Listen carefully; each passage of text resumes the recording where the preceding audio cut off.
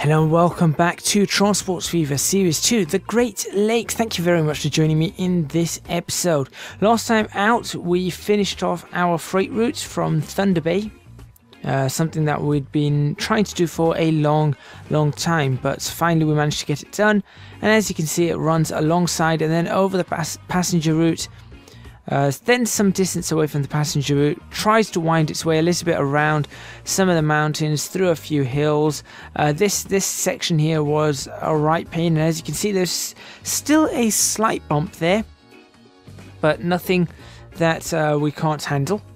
Not quite yet anyway. I'm sure I'm going to at some point go, nope, I want that fixed.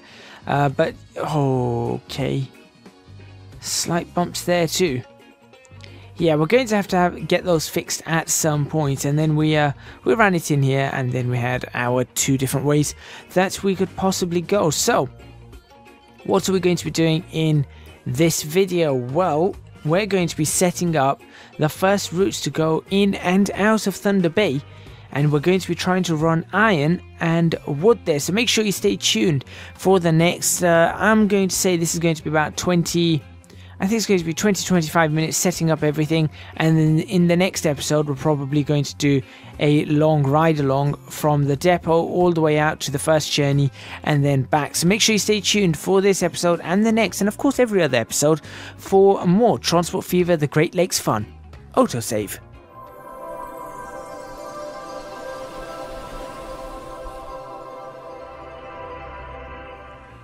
Okay, continuing on, so what we're going to do first of all is we're going to ensure that each one of these has a standard crossover on it.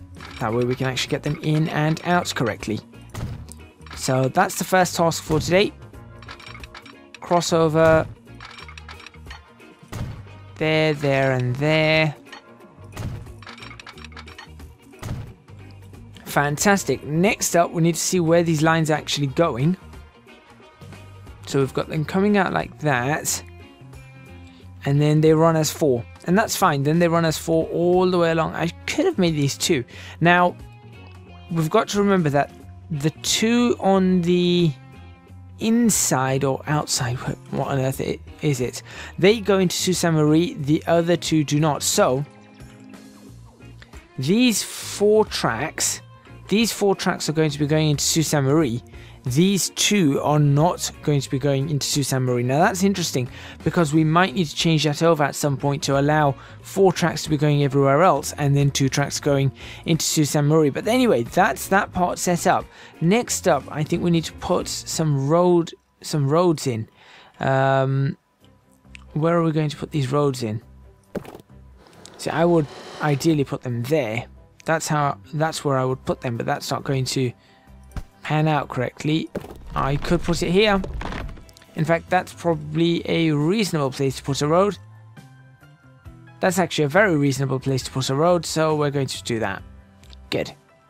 Let's use these ones. No. Definitely not. Alright, well, I guess this is it.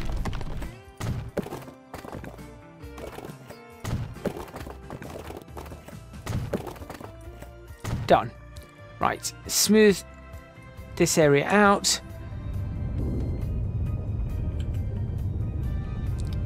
Ta-da! All done. Good. The airport probably is going to get bigger as well. Maybe. Actually, maybe not. We'll see. We shall definitely have to see. Right. That goes there, that goes there. Now, does that reroute? It does immediately reroute these guys. They prefer to go that way as opposed to across this bridge, which I mean is fine by me, but we're going to completely reroute them. We're going to have them going into this place. Or are we? Is it wiser to do that, or is it wiser to... Because then I guess we could start clearing up some of these boats. And what I would like to do is I would like to get rid of this freight. Yeah, get rid of the freight here and replace that with a passenger. And then have the passengers going in and out. That's my overall goal. So that's what I think we're going to do. Let's go ahead and grab the ones we can see. You're the one we're looking at. We are no longer going to the annex. We are going to Lower Thunder Bay. Great. Okay, now let's set up a route. We're going to call this... Oh, what do I normally call them? No, I don't call them S. Let's call them S. Okay. It's normally just FR. And that's Sault Ste. Marie Wood. St. Louis is Sault Ste. Marie Coal. This is going to be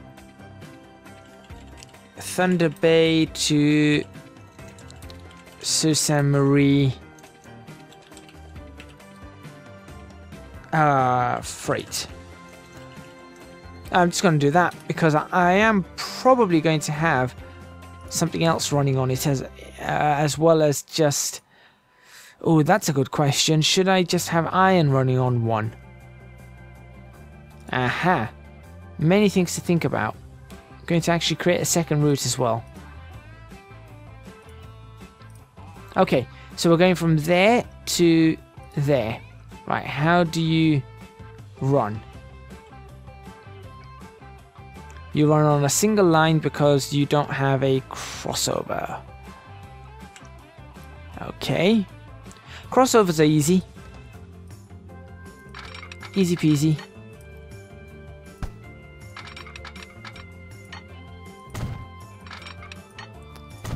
There's a crossover.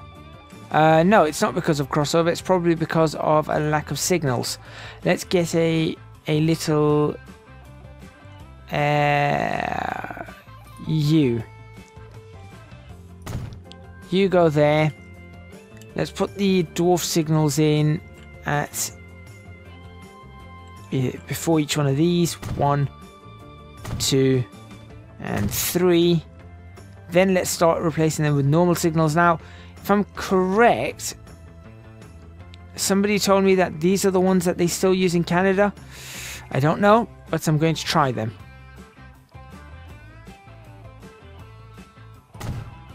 There we go, that's fixed it.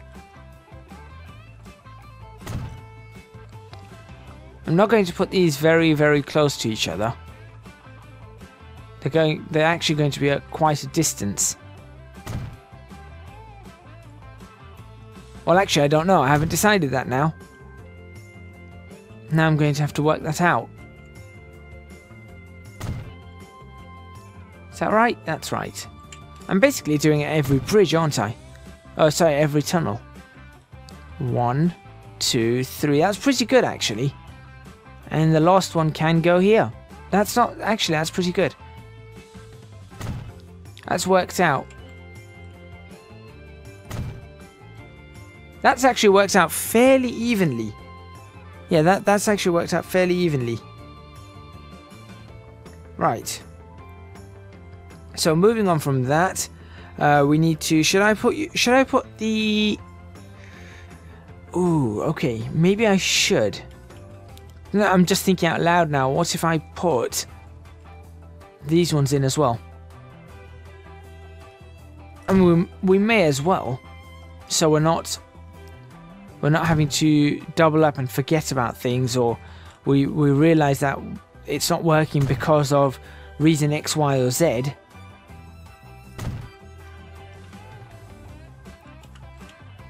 But at least if it doesn't work at some point on the other lines, we can say the reason it's not working is because, or at least we can eliminate. Yeah, we can definitely eliminate the worry of it being this. So we can say that no, it's not to do with this. There we go. Good. Right, so that's in. Then all this section we're going to have to work out afterwards, but that at least is in. So we've got our first route into Sault Ste. Marie. And we've got, yeah, platform 2 to platform 1. Sure. I could put a crossover here too. I've got a new idea. What's that? Invisible signal. No. No invisible signals for me, please. That there, please don't be too much curvature, you're not. What if I stuck in a little dwarf signal? Can you then switch over to platform, not that, platform 4? You can switch over to platform 4, but you do something incredibly odd as you do so. I guess we need another signal here. But, oh, right, okay. So this isn't brilliant. This junction, this connection isn't brilliant.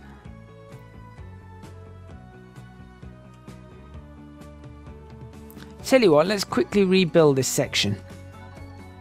Let's rebuild this section because I'm not too happy with it.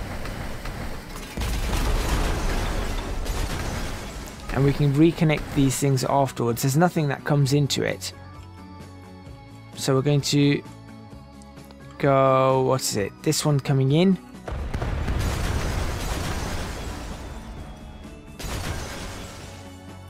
Yeah, why did it ask me to confirm the destruction of that? Not too sure.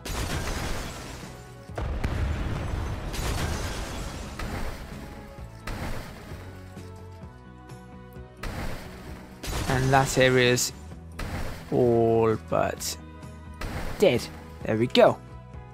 So it's just the one route that's still confused, but that's okay because now what we're going to do is we're going to, yeah, we'll run this like so and then connect it up. So in the exact same way. But then what we're going to do is we're going to do this.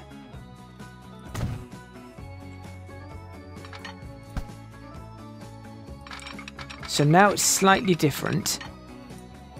There's that. And also we can do... Can we do this? No. No, of course we can't. Yes, we can. We can. No. No, we can't. Yes, we can. Like that. And then we can... Yeah, then we can bring the crossovers in once again. Too much slope. Too much slope, my Aunt Petunia. It's not too much slope at all. Too much slope. Too much slope. It's flat. It's not flat. Why is it not flat? What's happened here?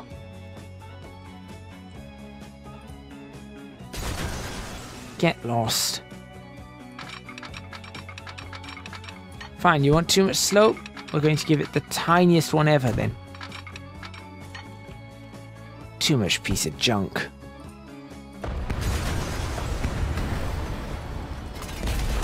Right, so clearly it doesn't want to play.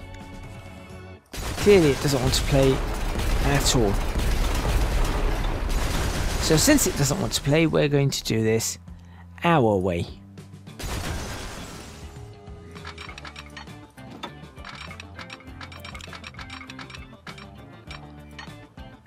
I'll do these two first.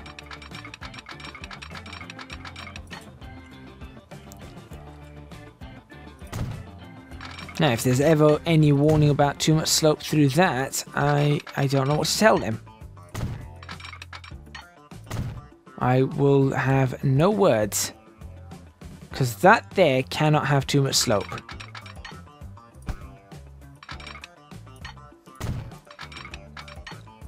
There we go.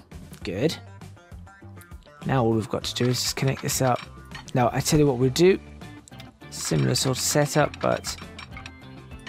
Nope, don't connect. Don't connect. That's it. Right, you can't have too much slope. It's impossible. You have no slope.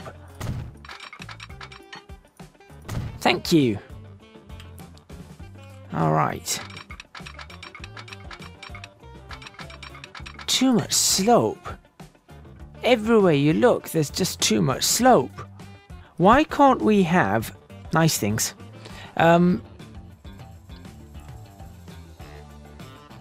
Why does this not work?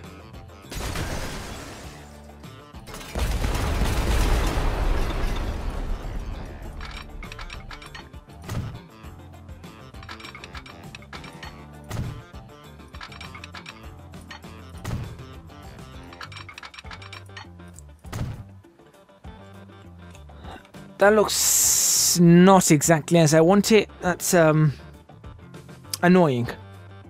But on the other hand, we at least have this cleared in.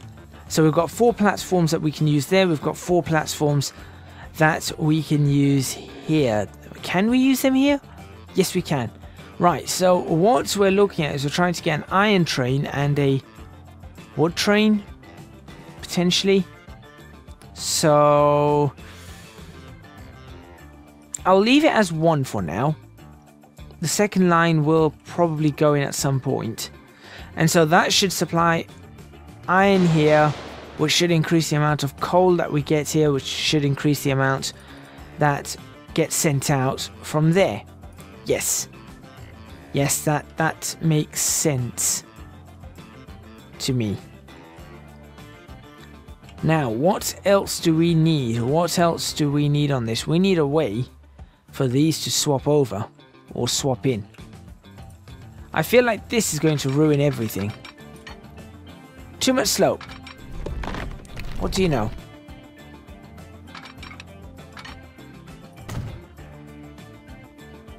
That's actually really smooth.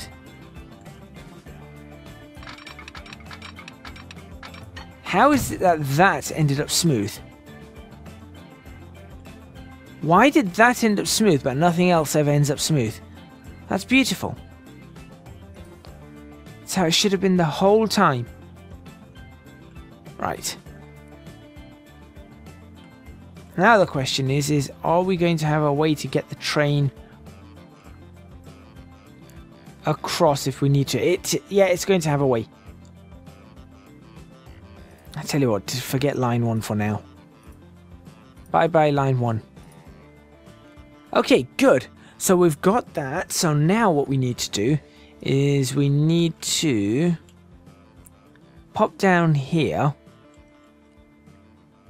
Oh, actually, the first thing we need to do, go back up here. How many of these trucks do we have? And they're all Volvos, aren't they? Vehicles. We have loads of them and there's 16 of them and they're 37 years old. Let's get them replaced. Where's our good old Studebakers? There we go. That's what I want. Studebaker in bright green. Replace now. Thank you. So that's going to be 16 Studebakers that are now going to be running to this place only. That should be pretty good. That should be pretty good. So what we are going to do is we are going to go all the way down to St. Louis where our depot is. And right, where do we need this to come out from?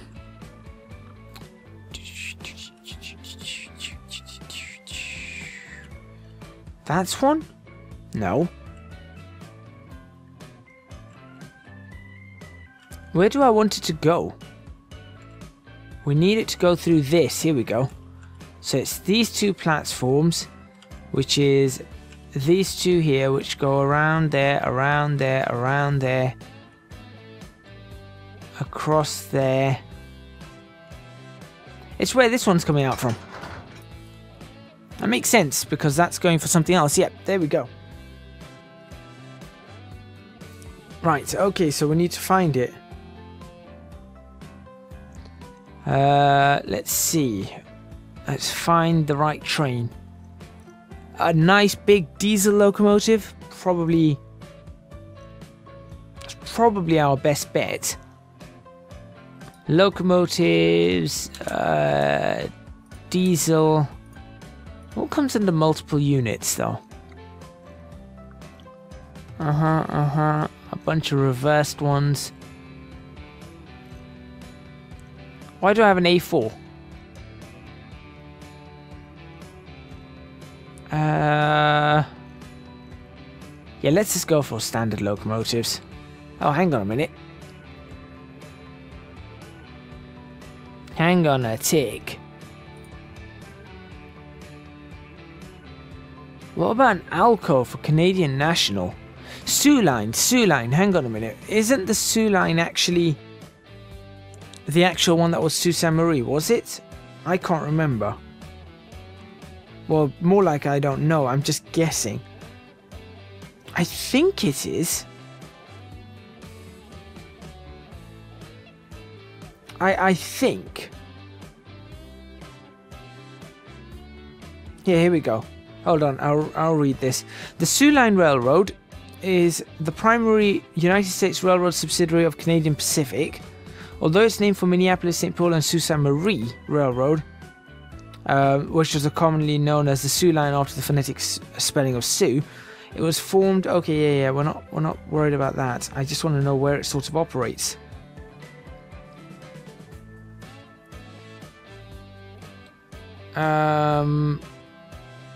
Yeah, sure.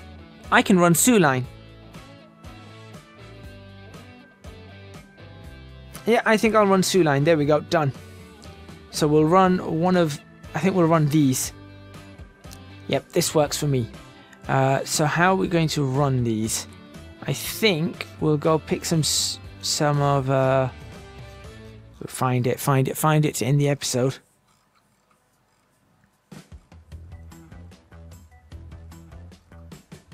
There we go. We'll save this just in case it all goes wrong. Come on, come on, come on. There we go. Okay. I think we'll have something like that. Actually, we don't need. We'll have two at the front. Then we'll go for some freight wagons. Okay, so what are we carrying? Iron ore, isn't it? What carries iron ore? Apart from the Pennsylvania Railroad cars, which we're not going to be using for this. What carries iron ore? Hoppers. No. Flat cars? No. These do. Do they carry iron ore? No, they don't. Open wagons. Okay. British Columbia Railway.